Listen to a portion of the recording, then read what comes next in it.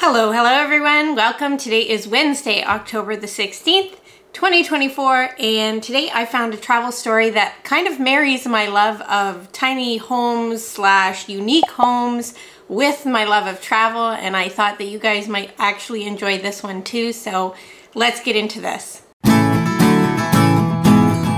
So first of all, did you guys know that you can 3D print a home? This was news to me, but I shouldn't be surprised. I mean, you can pretty much 3D print anything.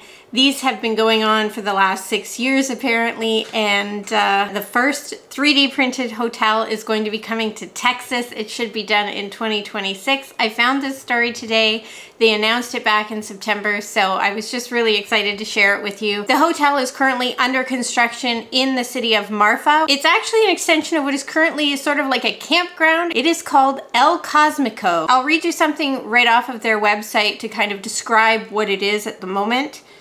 It says, the vision has been to create a living laboratory for artistic, cultural, and community experimentation. This project is a collaboration between a company in Austin, Texas called Icon, which does the 3D printing construction, and an architecture firm, now this is where I might pronounce it wrong, Jark Ingalls Group, along with the El Cosmico owner, Liz Lambert. The process uses a very large 3D printer.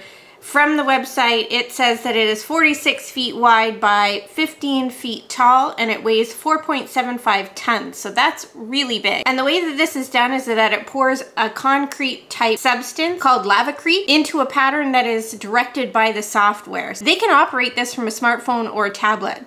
I think this is a really cool idea, and I will be very excited to see this project once it is done. The photos that you're seeing I have taken straight off the Icon website, and renderings of the completed project show sort of a neutral theme with comfortable and tasteful furniture on the interior. Where is Marfa? Well, it appears that there's only about 1,700 people that live in the actual town. It is in the middle of the Texas desert, but it does draw a large tourist population to the area. It is very popular with artists and art lovers. It is quite a distance from any local airports. It's about 3 hours from the El Paso airport, so there's quite a drive to get there, but you will be in this really neat environment once you do get there. It's going to draw quite a few people.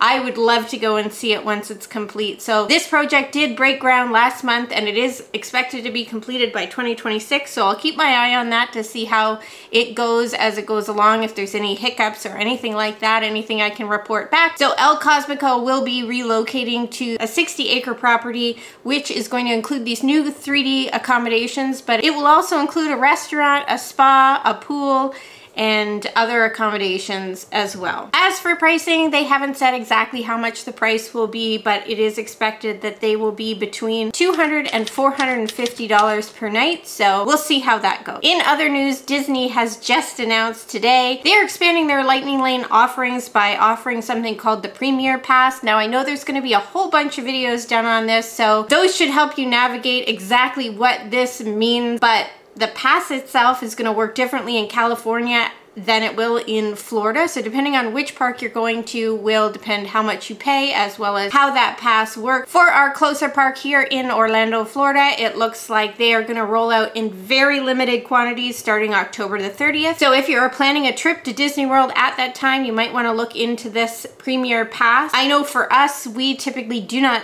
tend to spend the extra money.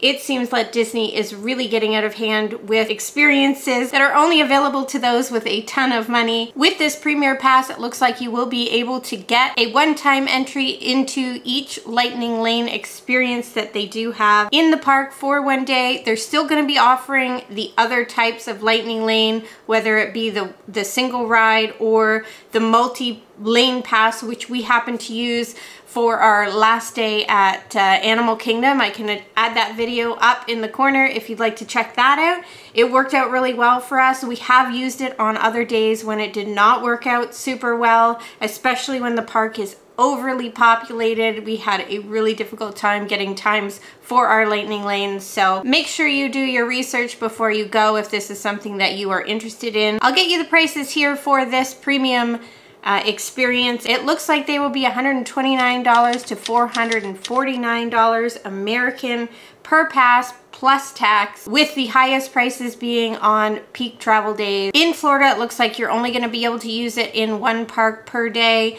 In California, if you have the park hopper option with your ticket, you will be able to use it in both of those parks. Different rules for different areas. This Premier Pass is only going to be available for those staying in deluxe and deluxe villas. We'll see how it goes.